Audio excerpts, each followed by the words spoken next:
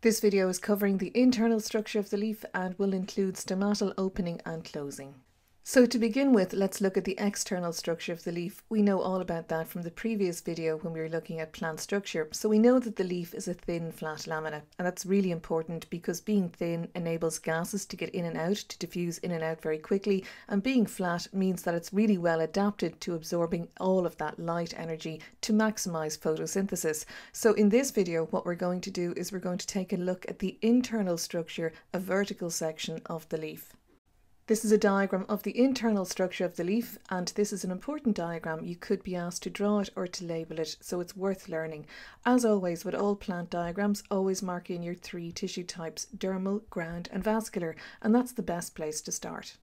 The dermal tissue is present towards the outer parts of the leaf. It's known as the epidermis in the leaf, and there's a layer of epidermal cells to the top of the leaf and to the bottom of the leaf. The epidermal cells on the upper surface secrete this waxy substance known as a cuticle, and this cuticle layer is there to prevent excess water loss. Remember, the function of dermal tissue is for protection.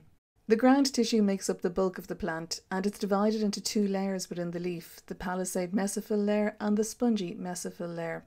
The palisade mesophyll layer, its cells contain many chloroplasts, much more than in the spongy mesophyll layer. This is because these cells are near to the surface of the leaf, and this is where the light hits the leaf. So there's going to be a lot of photosynthesis happening in those cells because they contain all of those chloroplasts, and that's an important adaptation of the leaf. Also, when you look at the spongy mesophyll layer, you can see many spaces between those irregular shaped cells. This is to ensure for the rapid diffusion of gases that are essential to photosynthesis. For example, carbon dioxide needs to get to those cells and oxygen needs to be released.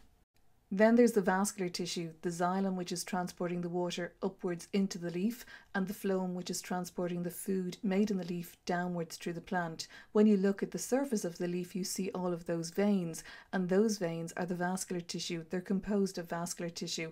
When you look at the internal structure of the leaf, you can see that the vascular tissue is made up of a vascular bundle. And in the vascular bundle, xylem is to the top and phloem is to the bottom.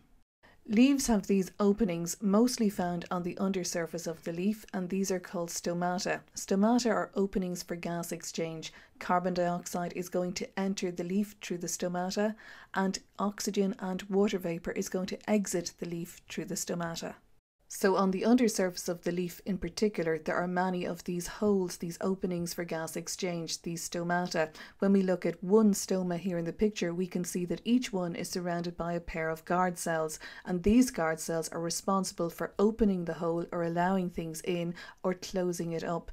And it all depends on whether or not these guard cells are turgid or flaccid.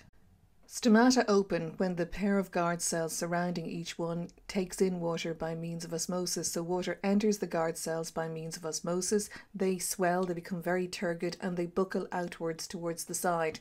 This opens the stoma. When the stomata are closed, it's because the guard cells have lost water by osmosis. They're no longer turgid, they're flaccid, and this closes over the stoma. What makes the stomata open and close? One factor is the amount of carbon dioxide inside the leaf. If there is a high concentration of carbon dioxide inside the leaf, the stomata close. And this is generally why the stomata are closed at night. There's no photosynthesis going on, but there is a lot of cells respiring. These are giving out carbon dioxide. This is building up inside the leaf, and so the stomata are closed.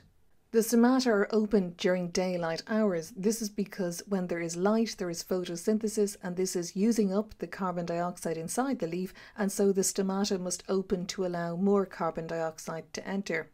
Carbon dioxide is not the only factor that controls stomatal opening and closing. The stomata will also close when there is extremes of temperature. As well as that, light plays a role as well. It's a complex process. To summarise, if we are drawing or labelling the internal structure of the leaf, we have to mark in the three tissue types: dermal, ground and vascular. The dermal tissue consists of the upper and lower epidermis. The epidermal cells, particularly on the upper epidermis, secrete a waxy cuticle layer, and this prevents excess water loss from the upper surface of the plant. The ground tissue is made up of the palisade and spongy mesophyll layers. The palisade mesophyll cells nearest to the surface of the leaf contain many chloroplasts chloroplasts, and this maximizes photosynthesis. The spongy mesophyll cells, they have many air spaces in between them, and this allows for rapid gas exchange.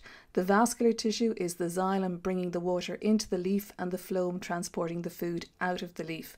The stomata are mostly on the undersurface of the leaf and they're openings for gas exchange, and we know all about the guard cells and how they function to open and close the stomata. Internal leaf concentration of carbon dioxide is a factor that can affect stomatal opening. So good luck with all of the revision. Make sure you're using your textbook and you're doing past papers.